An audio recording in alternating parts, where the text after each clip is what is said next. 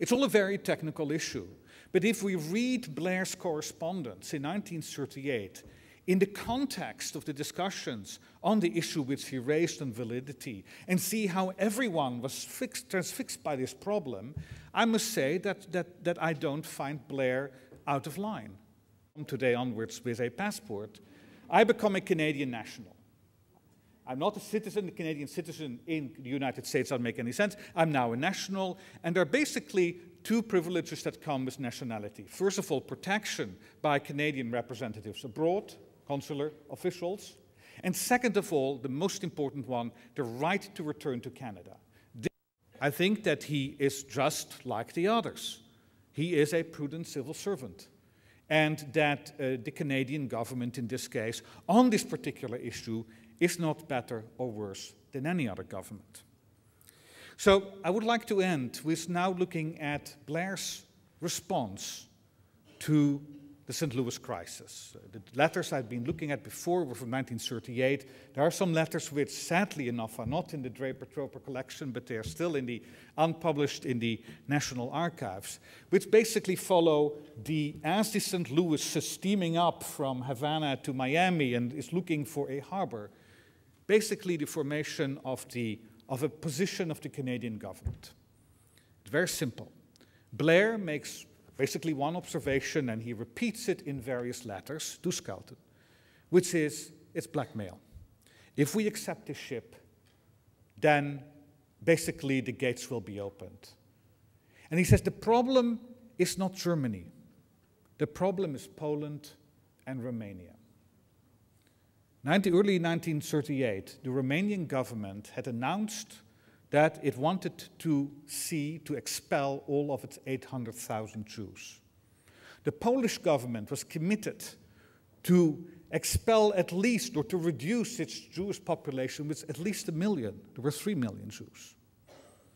And if you now start to look actually at the observations of Blair, that basically what we're dealing with is not the issue of the St. Louis and the passengers on the St. Louis, but it is basically about signaling the Polish and Romanian governments not to basically imitate the German government in creating such persecution that there is no future for the Jewish population in their country.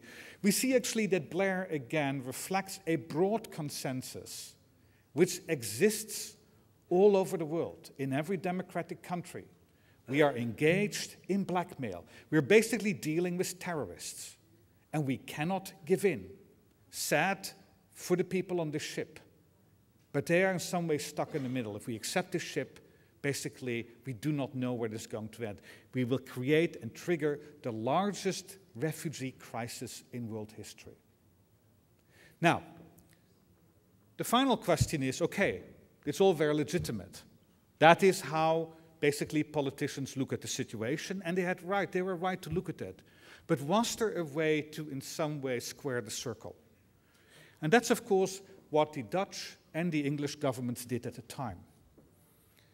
Simpson, the leader of the Institute for International Affairs, said there is a way that we can find a way to negotiate, both not negotiating, not accepting these refugees, and nevertheless also saving them. Let's create international pool where these people can be housed and wait until immigration policies open themselves.